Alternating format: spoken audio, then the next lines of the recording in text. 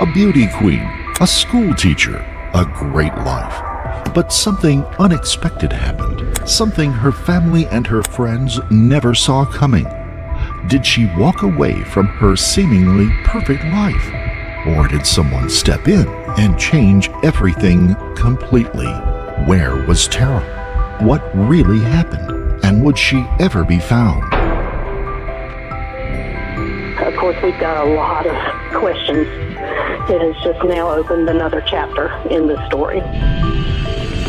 Our wounds are deep and our hearts are broken. The shocking story of Tara Grinstead.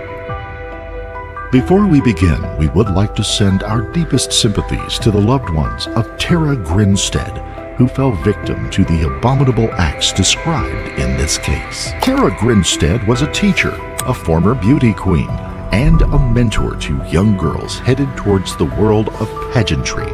She earned her master's degree in education from the University at Valdosta State and also planned on pursuing her doctorate. But on October the 22nd, 2005, her world would change irrevocably. Tara was born on November the 14th, 1974, to Bill and Faye Grinstead. She grew up in Hawkinsville, Georgia, along with her older sister, Anita. Their parents would eventually divorce, and Bill would later marry a lady by the name of Connie Cox. Tara grew close to her stepmother. Tara was a petite beauty from day one, which eventually paved the way to her winning the title of Miss Tifton in 1999, then moving on towards the Miss Georgia beauty pageant. She graduated from Middle Georgia College and moved to Ocilla and was hired as a history teacher at Irwin County High School. Ocilla is a small two-traffic light town in South Georgia. It has the charm and quiet of the South that draws people to the area. A pleasant and heartwarming place that many love to call home. A population of around 3,600 and very well known for its annual Sweet Potato Festival. It includes a sweet potato parade, a sweet potato dish sampling, and of course, the Miss Sweet Potato pageant. Also, an abundance of beautiful pecan orchards there, one of the largest being the Hudson Pecan Company with over 2,200 acres of good old southern Georgia pecans. Tara had a great life ahead of her and a bucket list full of goals and dreams. She taught during the day, then at night she was taking classes towards the doctoral program. One of her aspirations was being a principal one day. But the world changed on October 22, 2005, forever. On that day, Tara had been helping the girls that were contestants in the Miss Sweet Potato pageant. Later, she went on to a neighborhood cookout at Dr. Troy Davis's residence with others in attendance that evening. Around 11 p.m., she told everyone good night and headed home. To note, Tara had told Dr. Davis that she was planning on watching a video of the pageant from earlier that day, but that videotape was never found. It would be the last time she would ever be seen or heard from again. 2 days later, on October the 24th, 2005, Tara didn't show up for work at the high school. Worried coworkers called police to do a wellness check at Tara's home. When they arrived, they found no forced entry to the residence, and Tara was nowhere to be found. They did find an alarm clock that was laying on the floor, with the time being off about 6 hours. Her cell phone was plugged in where it always was. A broken lamp was propped up on the nightstand, and a broken necklace lay on the floor. All that was missing from the residence was her purse and keys.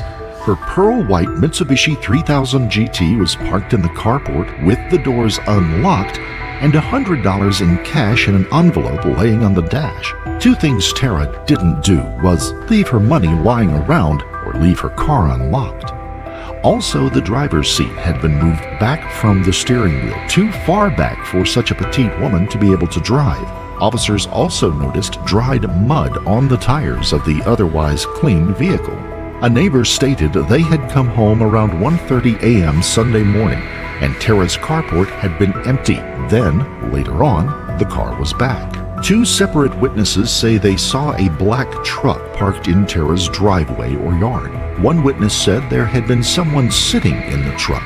They believed it was a man. The time frames were Sunday around 6 a.m., 7:30 p.m., and 12 a.m. Monday morning. Who owned the black truck, and could that black truck have had something to do with Tara's disappearance? A mysterious phone number was found when her cell phone had been gone through by investigators. A call from a payphone blocks from Tara's home had come in. No message was left. Investigators would look much more closely at that. There had been no activity on her credit cards and no money was missing from her checking account, yet money had been haphazardly left in her car. Investigators went over the home and property again. No forced entry and no signs of struggle, but the bedroom was cluttered and the bed unmade. I saw what I thought was suspected blood on the underside of that white comforter, Jeff Rosler, a GBI special agent in charge, said. Testing later showed that there was uncertainty on whether it was true blood or menstrual blood. A latex glove was found in the yard near the front of the house, and there had been a business card shoved into the crack of the front door. Later, the glove would be tested, having not only Tara's DNA on it, but also DNA from an unknown male. As for the business card in the door, it was from Heath Dykes, who was a captain at Perry PD in a bordering county. He was allegedly a friend of the family and had been called to check on Tara. There had also been 20 calls with messages from Mr. Dykes left on Tara's answering machine that Sunday evening before he went to her residence around midnight. He knocked on the front door several times but was never able to get Tara to come to the door. Tara's beloved pets, a German shepherd named Dolly Madison, had been left outside in the fenced backyard, and a cat named Herman Talmadge was inside the home. Later on, a friend would tell the officer that Tara never left her pets unattended for long periods of time. Ocilla Police Chief Billy Hancock had also reported to the residence and later stated, "It just never felt right. It felt like something was just wrong." The Georgia Bureau of Investigation was called in to help. Due to the small town's limited police resources, they would need more help for a case of this magnitude. Town members, family, and friends came together to aid in looking for Tara over the next couple of weeks. They would hold vigils. A $100,000 reward was offered for information. They would put up flyers and create community groups to aid in searches on foot, by ATV, and on horseback. Any way they could help to find one of their own, they were going to do it. There was a 34-hour window from the last time Tara was seen to when officers did the welfare check on Monday morning. The first 48 hours are crucial, but with each hour that passes, it can lower the chances of finding the victim alive. The clock was ticking. Tara had a long-standing boyfriend by the name of Marcus Harper, a former officer with the Ocilla Police Department who had joined the Army Rangers and was overseas often. They had been seeing each other for 6 years, and Tara had hopes that they would eventually marry one day. But in the fall of 2005, the relationship ended. Tara had wanted much more, but Marcus was not ready to settle down. He wanted to see the world, and marriage just wasn't for him at that time. Tara was devastated by the ending of the relationship, but the two would stay in touch. And Tara would do things such as sending an odd email to Marcus's mother, cloaked in less than favorable words. When Tara had gone missing, one theory was that she had just walked away from the drama in her life and the dissolving of her relationship with Marcus. This, in turn, put him in the limelight for possibly being a suspect in her disappearance. Marcus was called in to be interviewed by investigators. He was willing and cooperative with them, plus he had an alibi for the night Tara went missing. After Marcus Harper arrived back in town from an overseas job, he decided to visit with his former fellow officers and do a ride-along with his former PD partner, Sean Fletcher, who was working the night shift. They traveled the county until the early morning hours of Sunday. With Marcus seemingly off the hook, Tara's love life was more closely examined. Were there other men in her life? A 20-year-old former student named Anthony Vickers came to mind. Vickers had tried to break into Tara's home. He was arrested and issued a restraining order. He seemed to have an obsession for her. Vickers would claim the two of them had been seeing each other for a couple of years, and the relationship was of a sexual nature. No one could ask Tara to deny or verify the statement. So, was it the truth or a made-up story by a jealous young man? Rhett Roberts and Tara had worked at the same school. He lived just a few blocks away from her. The two of them went out a few times during the spring and summer before she went missing. Roberts also happened to be the son of Tara's landlord. Did you know Tara Grinstead at Victor Grinstead? Yes. And how did you met Ms. Grinstead? We met as co-workers, as both being teachers at the school, and we went out on a few dates. Do you recall the time period in which you and Ms. Grinstead went out on those dates? It was the spring and a little bit of the summer before she went missing. Do you recall whether or not you saw Ms. Grinstead on October 22nd, 2005, the night of the sleep tape? Yes. Now, therefore, were you at the sleep tape? I was not at the sweet table. Where were you located when you saw Ms. Grinstead that evening? I was at my home, just grilling out and watching college football games. At your home, what college football was Grilling, just grilling out. Okay. Was anyone else at the residence with you? No. Did you know that Ms. Grinstead was going to stop by before she died? I did not. When she got there, did she call ahead of time, or did she knock on the door? Tell us what happened that? I was inside at the time, and I just heard a knock on the door, and went and opened it, and it was her. Did Ms. Grinstead come into your home? She did not. How long was she at your residence? Probably around 5 to 10 minutes. And during that time, did you and she speak? Yes.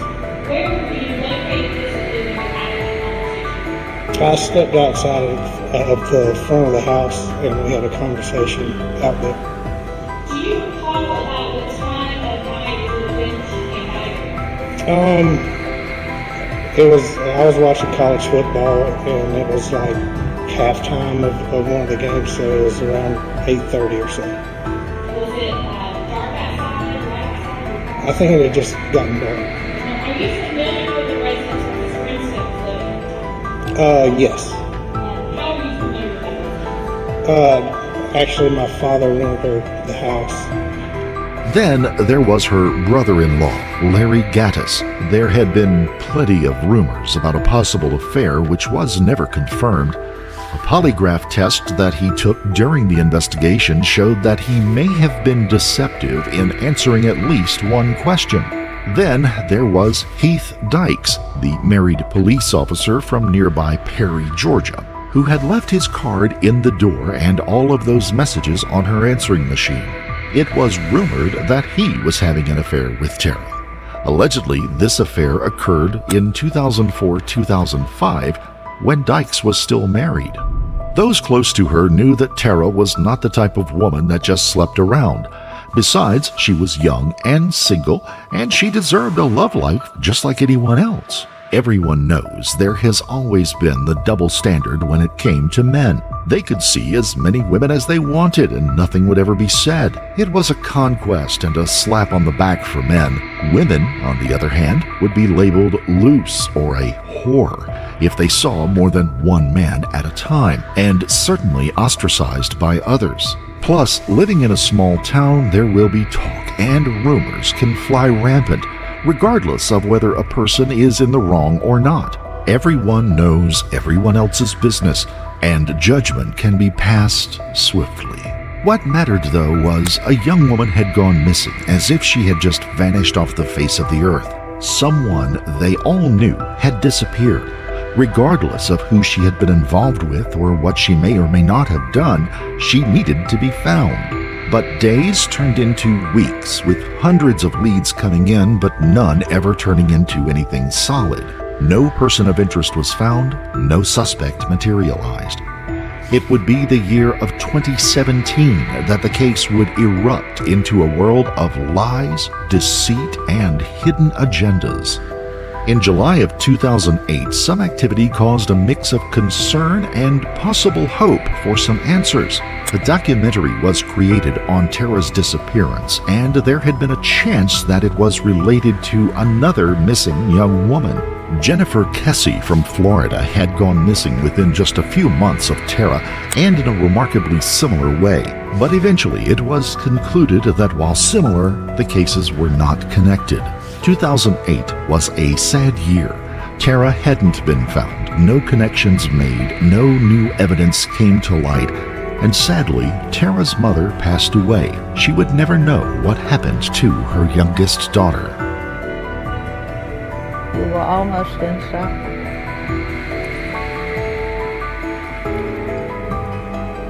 Watching her suffer like she suffered and imagining all the horrible things that could have happened to Tara. Her life was just total hell during that time. And she would not leave her house, at least it might have been the first few months, because she was afraid Tara would call her. And she knew that if Tara was being held or whatever, and she could get away, that Faye would be the one that she would call. And she would not leave her house for anything during that time. She would talk to me a lot, mainly about where could Tara be, what had happened to her, who would have done something like this. And we watched one, I remember, of Tara and some guy at the school performing in the gym not too long before that happened, and listening to Tara sing. They were both singing or something, and she was so good.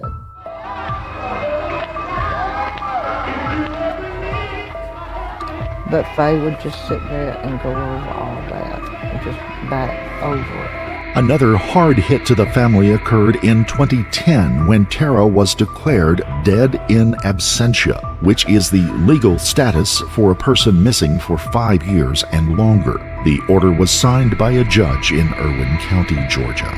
In 2011, the Georgia Bureau of Investigation confirmed that they were still investigating the Tara Grinstead case. Many thought that the ball had been dropped and Tara's case had just been moved to a back burner. Year after year passed by with no arrests. It would be 2017 before a suspect or suspects would be found. Or would it? Back in 2005, after the disappearance of Tara Grinstead, 2 former students of hers were at a party bragging to friends that they had killed Tara, then burned the body. This was reported to police, according to court documents that were filed in the Superior Court of Irwin County.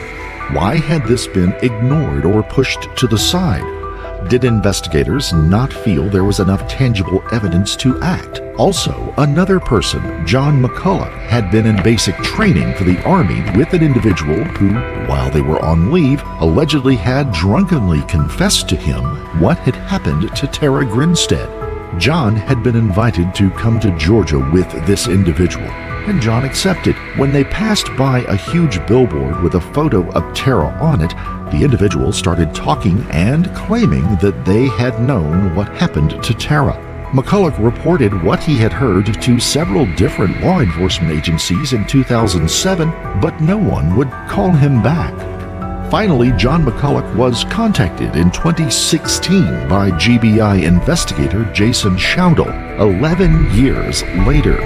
In 2017, a woman named Brooke Sheridan had come forward with some alarming information for the GBI. Information she learned through her boyfriend, Bo Dukes. He said that a friend of his, Ryan Duke, no relation, took him into confidence and told him he had killed Tara Grinstead back in 2005. So what occurs on January 10th of 2017 that you learned that your boyfriend, in fact, had helped dispose of her body? I don't recall the exact events that led up to it, but I do know that he had had a severe panic attack,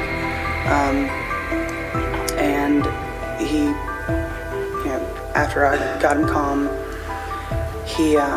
I told him that he needed to tell me what was going on, and he proceeded to tell me what had happened. Okay. What did he tell you? He told me about that his roommate had gone into her home, had strangled her, and that he had put her body on, or he had taken his truck and put her body on the Hudson property in Fitzgerald, and that he helped to destroy the body. When you told them what you knew about this lie that Bo had been keeping for all these years, was any decision made? Yes. And what was that decision? To contact the GBI. Okay. My mother contacted her friend, a friend of hers from high school, Mr. Tim Vaughn, to see if I needed to seek legal counsel, because I had waited for a couple of weeks to say something. Okay. Had you ever heard the name John McCullough? I believe the first time that I heard it was from Agent Shadell. Have you had any conversations with Bo about John McCullough? Yes. Who do you now know John McCullough to be? It was a friend of his from the Army, Okay. and that he came home with him for Christmas break. And understanding he was a friend who came home with him for Christmas break, what is John McCullough's relationship to this case? He had told the GBI apparently in 2016. And do you know how John McCullough knew about Bo helping to burn Tara Grinstead's body? I'm assuming Bo told him, but Bo said that he didn't remember the conversation. Okay. After his arrest, Ryan Duke was thoroughly questioned by investigators. In under 2 minutes, he had confessed that he was responsible for Tara Grinstead's murder. The interview was by investigators from the GBI, and Ryan had waived his right to a lawyer. The interview at first is just audio. I was involved with it, man. I used to break into people's houses just to steal money. I was a drug addict. I've been drinking, I was high, I don't remember everything clearly, but I was stealing from a purse, and she snuck up on me, and I hit her. I didn't mean to, purely reactionary, but in my brain, I didn't know what else to do, That's the only reason I didn't come forward before. I can't lie, I can't live with myself. I'm so sick of this stuff. I think there's other people that feel the same way you do, don't you think? No, sir. I'm tired. My family's good people. I didn't want to do this to them. Let's take a breath. You want something to drink? No, sir, I'm fine. Okay. I thought about this. It seemed like my world's been loose by a thread, and I've been holding on to that thread for so long. But you're doing the right thing. No, sir, I'm not. Right now you are. If I'd been a man, I'd have done something. It doesn't matter when. Yes, Okay. it does. Fear is fear, but you're doing the right thing now. Don't feel like it. Well, I'm telling you, Don't. having done this for a long time, this is I can see it on your face. I could tell yesterday that this was bothering you. What night did you go to her house? That exact night, I can't remember. I was so strung out. I was working at a factory, working 70-something hours a week. And it was in September, I think. Later in the year, the fall. The exact year, I don't know. Everything's just been upside down since then. Okay. You went to her house. How did you get into her house? It's easy. Like a deadbolt, you can pop a lock real easy. I broke into people. I never steal more than $20. Just not proud of it. I know this is just work. I'm going to just pause for 1 second, because what you're telling me is information, and I'll keep because of where we're going with this, I know that you've never been in real major trouble before. I understand I'm going to prison. And I'm not saying that, but what I'm saying is, moving forward, I want to make you aware of your rights. I have to. I believe my right to a lawyer. Okay, well, I'm going to read that form to you and let you do that. Yes, sir. But once Ryan began confessing and telling his story, the investigators turned to video to record the interview. Let's back up, okay? You were at the house, you broke in, you said you used a credit card to break into the house. You were digging through her purse, and she surprised you. And you immediately turned around and you punched her or hit her, however you hit her. That's one thing I can't remember. It's exactly what happened. Okay. I mean, could it be something other than a punch, or like could have been like a choking, just scared and fear? You know, that does happen. Is it possible? I sure don't believe so. Okay. Okay, that's fine. I know the difference. Yes, sir. Okay. So you hit her and she fell to the ground. Was there any blood or anything? I ran as soon as it happened. Okay. And then you said, how did you get there? That's what I have a hard time remembering, because I've been drinking, and I don't even get in the car. That's all I did. So I took the keys out of his pants and left. Okay, so he was passed out. Do you remember, was this like after midnight? This is pretty late, wasn't it?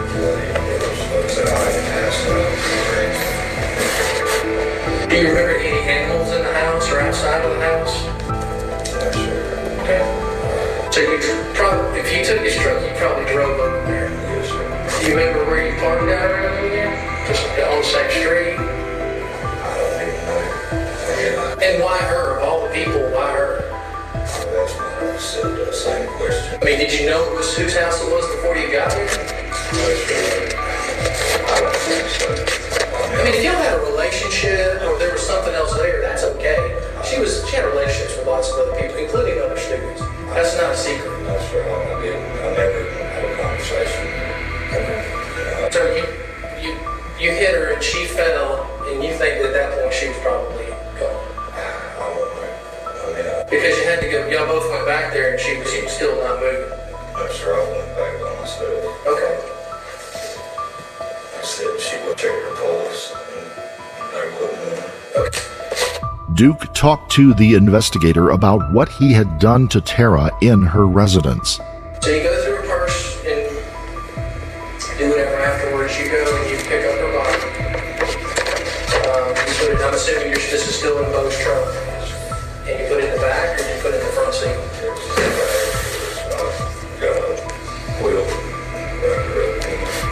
Then Duke told of wrapping the body up and putting it in the back of his friend's Ford F-150 truck. And got there, and her body's still where you left it, correct? Yes.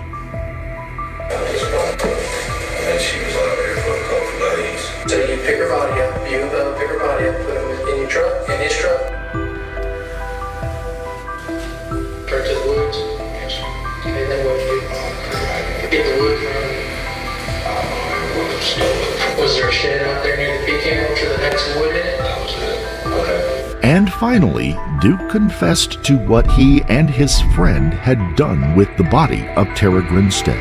On February 23, 2017, during a news conference by the GBI, they announced the arrest from a tip they had received in Tara Grinstead's murder.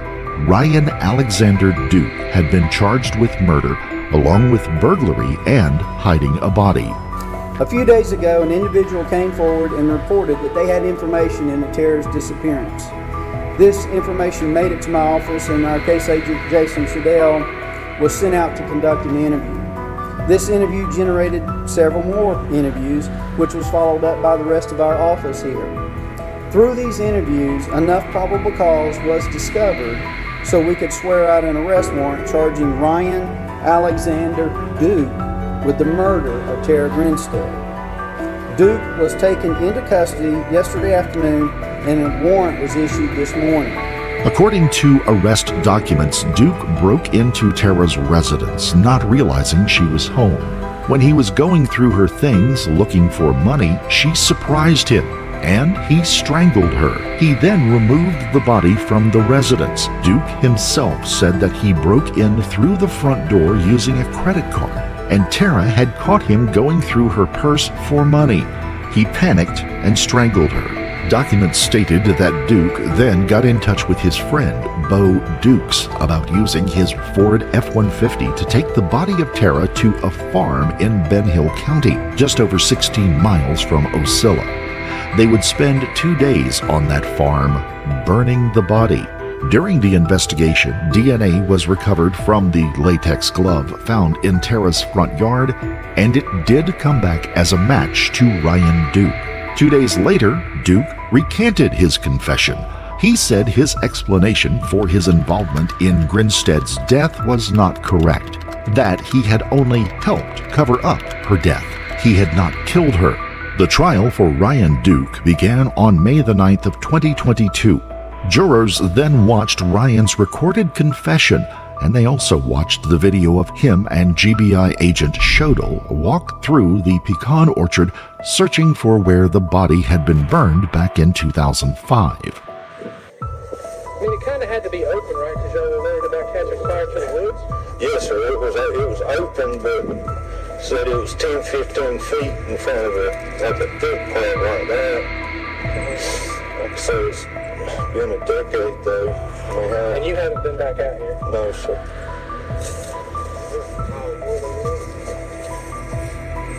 It could be. It looks like there's a pile of wood in there.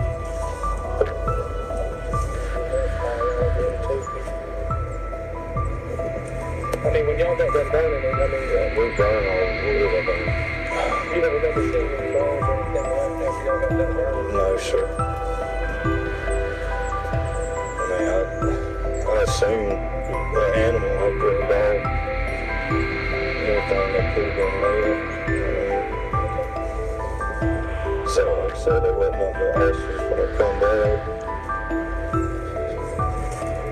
Well, so just take your time for a few more minutes and just get your bed and just do the best you can. That's all we can ask you to do.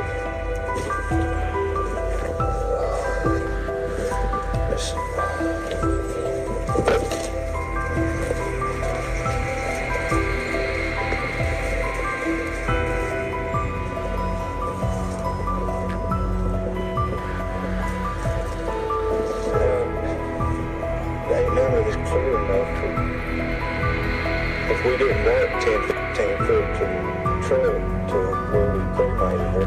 So it's pretty much right off that road? Yes, sir, but exactly where, I'm not sure. That's fine. I mean, that's fine. All we can get you to do is, but out here is where it happened. Yes, sir. Yes, sir, it is. And you have no doubts about that. I mean, you took us all the way to that road. Yes, sir. I'm pretty sure that's the same road, but finding the exact spot is going to be.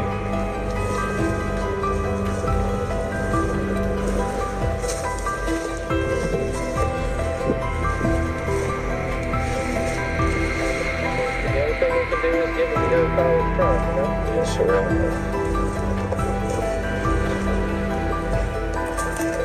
It's starting to look familiar.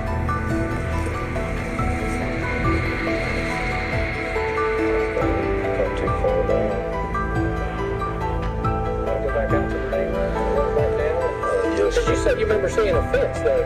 Yes, sir. And the fence is on that side. It could, like I said, it's going just looks different. Okay. So it's been at least 10 years.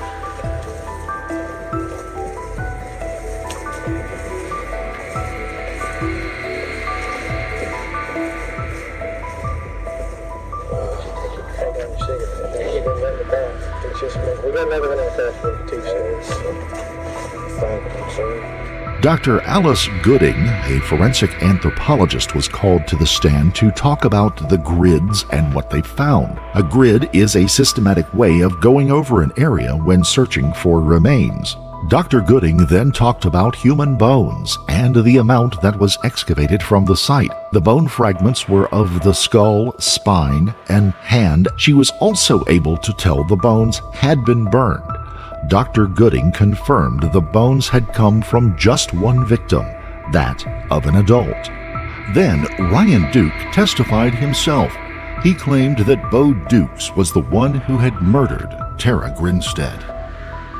You want the jury to believe that you lied and confessed to a murder you didn't commit because you were scared of Bo Dukes, right? I lied and confessed because I did not think Bo would ever tell the truth about what happened, about what he did to her. But you confessed to her murder, right? I did. You could have just told them the truth and they would have still had some semblance of peace, right? I don't know that. It's easy to look at something from after the fact. You knew they were looking for her every single day. Yes, ma'am. You even say you have nightmares about it, right?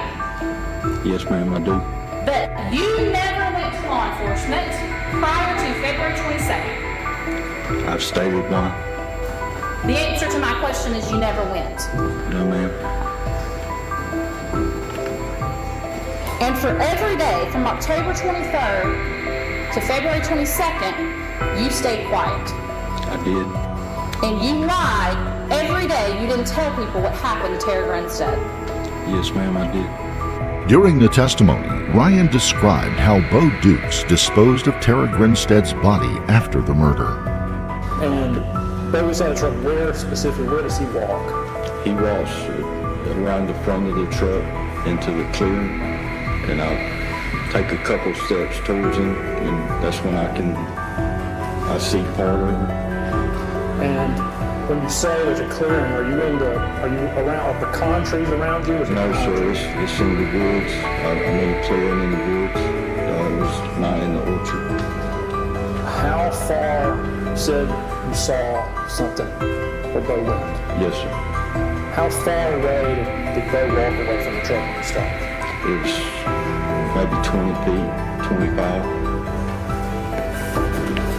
And what specifically, as you're walking towards where Bo is, what specifically do you see? I just remember seeing a spot of white. It was kind of covered up. You say covered up with what? Leaves and limbs and other, just, covered up. Debris from the trees? Yes. Pine straw, things like that? Yes. You walk towards this spot. Can you tell if it's a person at some point? No, sir, not then. Like I said, I just seen something that didn't belong there. When you get closer, are you able to tell whether it's a person? You could tell it was, yeah. Could you tell if it was a man or a woman? No, sir, not then. Was the person laying on their back or their stomach? They were laying face down. You approach, I guess, do you come to stand near Bo in that area? No, sir, I stopped at the... Did you? I stopped at the clearing. I said as soon as I stopped, or I saw something, I froze where I was. How far away were you standing? 10, 12 feet. Does Bo do anything once you approach within 10 feet or so? Yes, sir. He reaches down. He grabs her arm and just flips her over. Was it a violent motion they made? Yes, sir. How did he move her? How did he turn her? It was, like I say, he just reached down like you would open a cellar door and just crank a lawnmower, I guess. Does he look at you? Yes, sir. He looks at me and says, "I told you." Can you see if the person is wearing clothes? They were wearing clothes. She was wearing clothes. At this point, can you tell if it's a man or woman? Yes, sir. Could you see her face at this point? Somewhat, yes, sir. Were you able to identify who this was at that time? No, sir. If he wouldn't have told me, I wouldn't have known who it was. How was Bo's demeanor at this point when you're back at the body? Yeah. He was almost excited. You know, he was cheerful. You know, it was...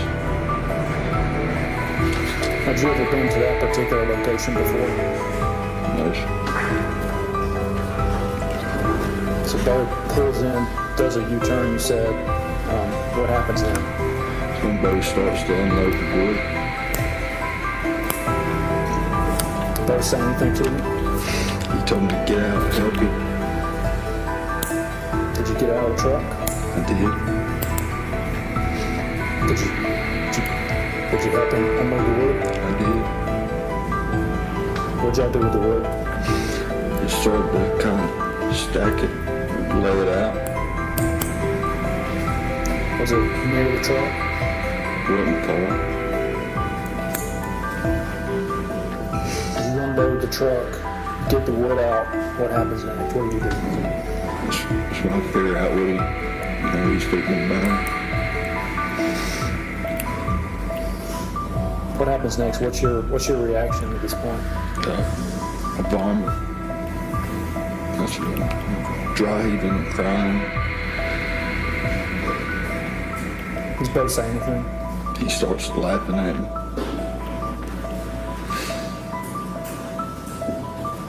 Did you say anything to Bo? I don't think I could say anything at that point. Once the wood's stacked up, what do y'all do next? Bo tells me to help him put her on the wood. And did you help him?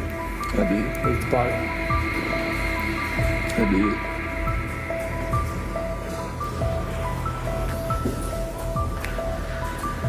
And once you place the body on the wood, what happened next? Oh, back out, almost out of the clearing. Kind of. You back out like you need to walk back out? Yeah, I told Bo, I can't be here, you gotta take me home. What happened next? He just started putting wood on top of it. And then what happened? He lit her on fire. What was his expression, his demeanor? What happened? It's like he wasn't there.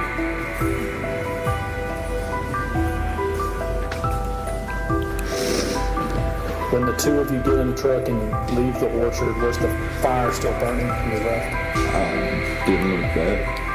I think so. Was this time when you helped move the body onto the pile of wood, was that the last time that you saw Miss Grinstead's body? It was. Ryan Duke also testified to an act that Bo Dukes had performed on the deceased body of Tara Grinstead. What happens next?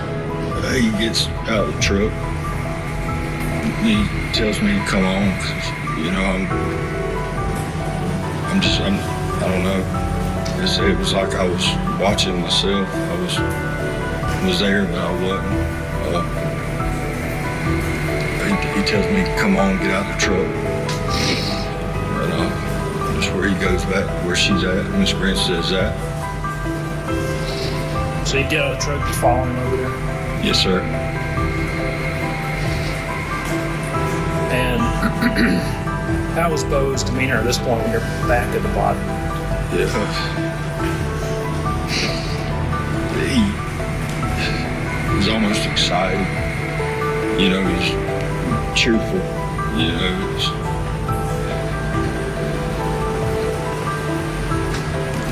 I don't know the right word. You walk back over to the body. Does Bo do anything to the body? He tells me to help him pick her up. Did he touch the body or anything before? He did. What did he do? He pushes up her shirt, starts following her. Did he look at you when he did that? It was like I wasn't there. You know, I remember telling him to stop, and I remember how he looked at me. You know, it's like I'd never seen him before. How did he look?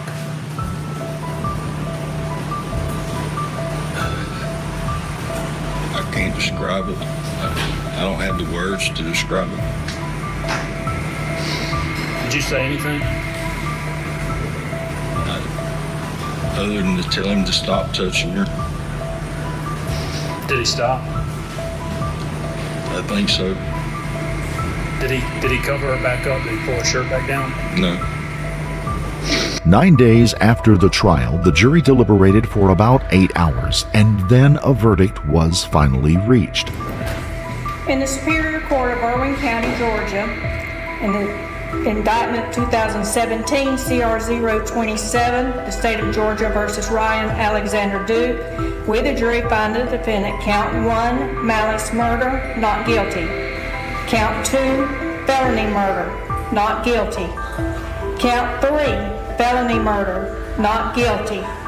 Count 4, aggravated assault, not guilty. Count 5, burglary, not guilty. Count 6, concealing death of another, guilty.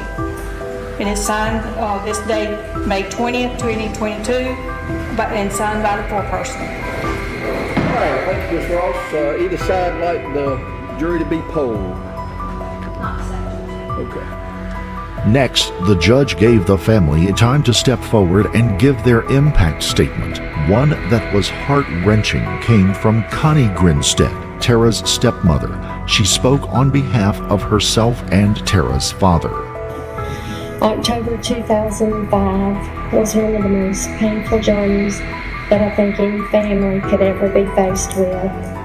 There are words that are seared in our memories forever.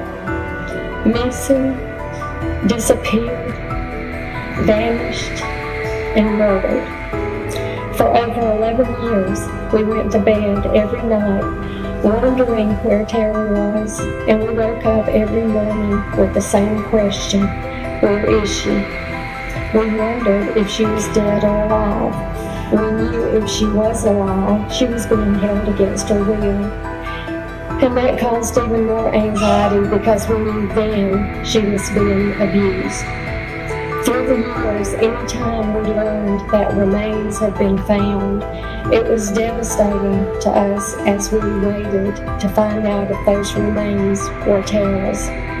Some days we even had hope that we might find her alive because that had happened in other cases with young women who had been gone longer than Tara.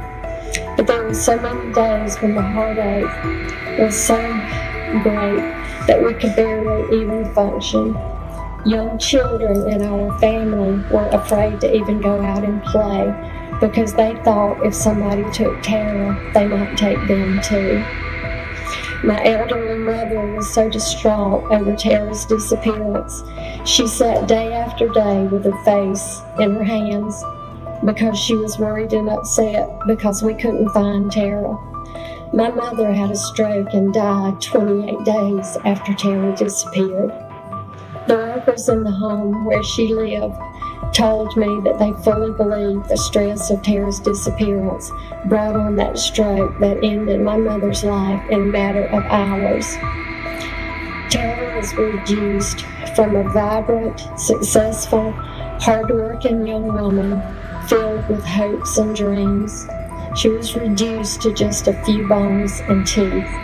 There was barely enough left of her to even fill a manila envelope. Then after she was murdered, load after load of wood was put on her as they burned her lifeless body. They tried to make sure there would be nothing left of her. What they did to her body after she was murdered spoke volumes to us about what kind of hearts they had. And then even weeks after she was murdered and her body had been burned, they laughed about it at a party. thought it was funny. What kind of person could do that to another human being? Finally, the judge passed sentence on Ryan Duke. Tara's body was burned, reduced down to mere nothing, down to 20 fragments of bone so degraded the official cause of death was undetermined. Ryan Duke was acquitted of murder, but found guilty of concealing the body. 10 years is all he was given. Who was Bo Dukes? By many observations and by those who knew him, he was a braggart, and not everything that he said was always the truth, especially if he was drinking or doing drugs. Tall tales and exaggerations were natural for him, especially when he was under the influence. He would say things that people didn't know whether they should believe or not, or just to let him talk. He also had some complicated legal history under his belt. In 2013, he pled guilty to a conspiracy charge involving the U.S. Army and having the Department of Defense property shipped to his home when he lived in Savannah, Georgia. He served time and was supposed to pay restitution and do community service when released from federal prison in 2015.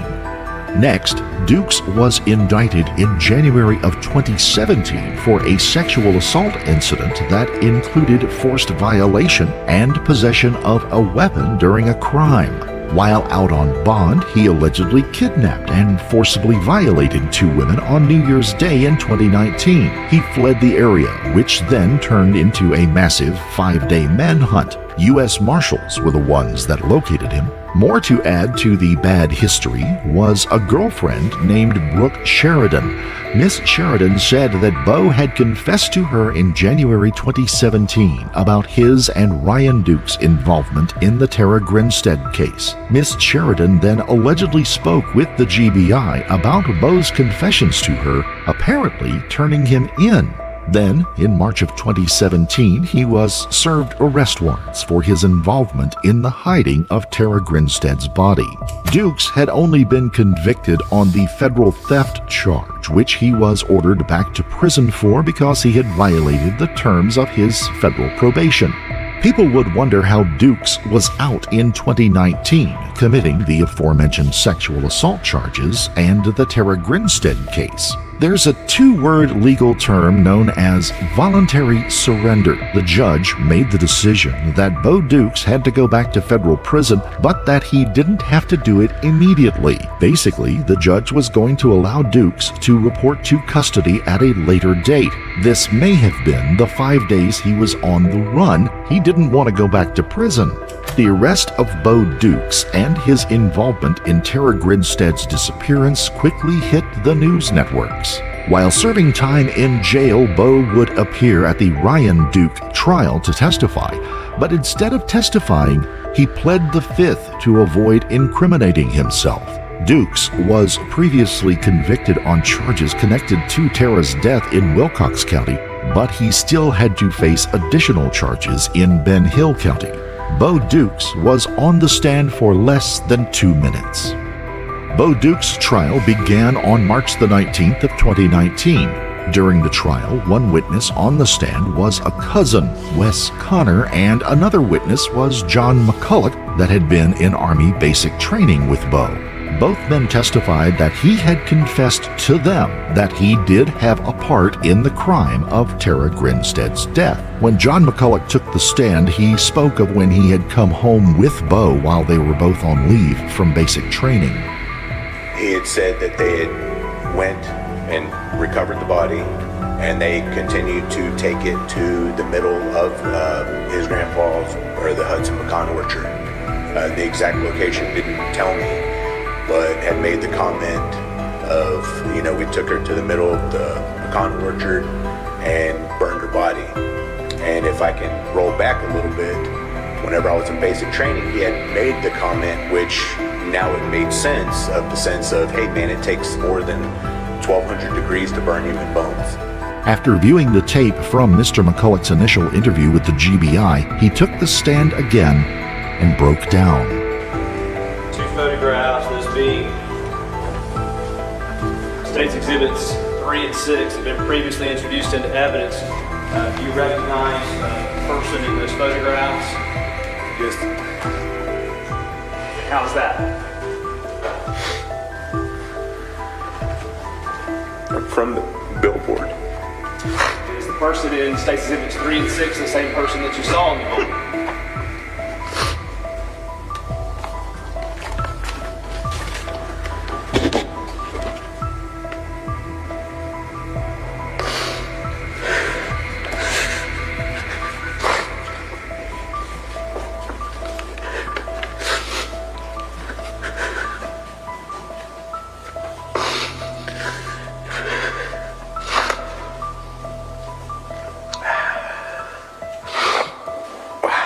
Hard to look at them. Sorry. Let's take them off.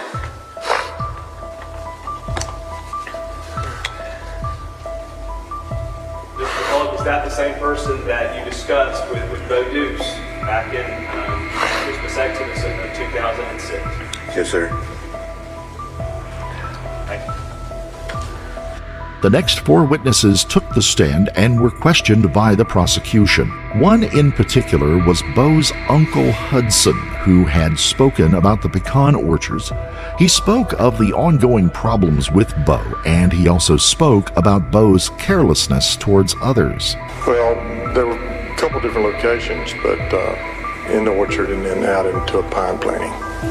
Now, with regard to out into the pine planting, what did you notice about that, and did you bring that to Bo's attention? Yes, I brought it to Bo's attention for 2 reasons. Number one, it wasn't supposed to be a fire out there anywhere. And number 2, it was built out in an open pine area and could have burned off these pine trees. And did you say something to Bo about that? Yes, I spoke in a way that no uncle should ever speak to a nephew. And with regard to that, what did you tell him? And I mean, if you want to give me your exact words, that's fine. But what was it that you told him?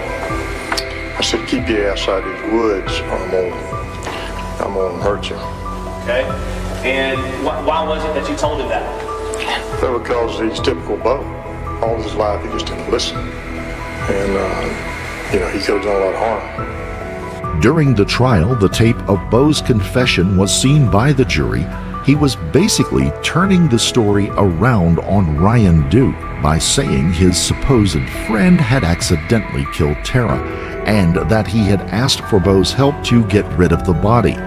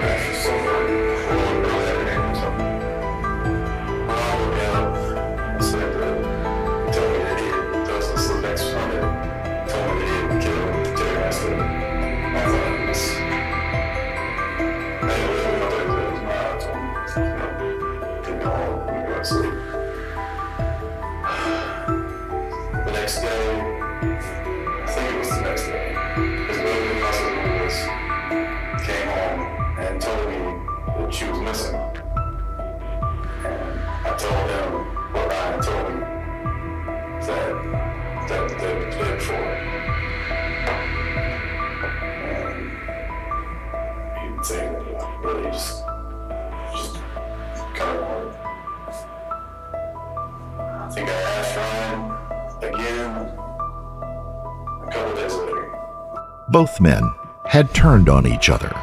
Brooke Sheridan took the stand and talked about Bo's confession to her as she had done with the GBI detective Jason Schaudel. There were texts that had been found from a conversation between Bo Dukes and GBI detective Schaudel. Had Bo and Schaudel been talking prior to February of 2017? If so, it would go against what Brooke had been saying. Was she lying? Had she made up the story to get her hands on the reward money? More evidence shown to the jury were some odd texts from Bo Dukes to an unknown friend talking about the murder. Had Bo made a deal in the case? Was he turning on Ryan Duke the way Ryan had turned on him? The trial lasted for 4 days. The jury deliberated for less than an hour before returning their verdict. Bo Dukes was convicted of concealing Tara Grinstead's death and was sentenced to 25 years in prison, after which his sentence was handed down. I'm thankful for this opportunity to address the court. To the Tara Grinstead family, I'm truly sorry. Your long suffering has been unimaginable. My actions are cowardly, calloused, and cruel. I was more interested in self-pity and self-preservation than doing the right thing for Tara and for you. I pray for your forgiveness. The body was never found, but investigators say the limited remains, the bone fragments they had discovered, did belong to Tara. Another institution said that the body was too badly burned and that just the fragments were found. What they had wasn't enough to be able to collect DNA due to the degradation, where they could positively confirm that it was the remains of Tara Grinstead. No further updates have appeared at this time concerning the fates of Ryan Duke and Bo Dukes. Regardless of what their fates may be, it will never be the fate of Tara Grinstead. Hers is final. Her life was taken by two individuals that never had a second thought past the first thought of getting some money to get high and passing out. Still, questions remain. There was no forced entry. Did she know her killer or just let the person in? Her car was unlocked, yet it was said that she never did that. Had someone else been in the car? Someone much bigger that had to move the seat back? And where had the car been when witnesses say it was gone for a time and then placed back in the carport with dirty tires? Why hadn't the dog alerted to a stranger? Dolly was outside in the fenced backyard. Did the dog know the killer and was just wagging her tail instead? No suspects have been convicted for the murder of Tara Grinstead. Is there someone still out there that no one knows about? Or is one of the two behind bars waiting to walk free from the murder of Tara? Will there ever be an answer? Will there ever be peace for the family? Most importantly, will there ever be justice for Tara? If you find this video compelling, you might want to watch these other similar videos.